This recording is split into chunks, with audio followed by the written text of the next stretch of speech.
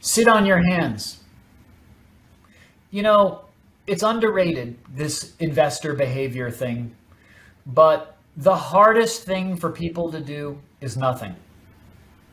It is by far the hardest thing to do. It's also really hard for people like us that are in the industry. I think our investors expect us to, buy something, sell something, do something, move something around. But more often than not, doing nothing is the best advice. Build a solid, well thought out strategy. Sure, keep an eye on it, make some adjustments here and there, but basically holding things for long periods of time is usually a good recipe. And the only other thing I would say is save more. So buy things and hold them for long periods of time and save more.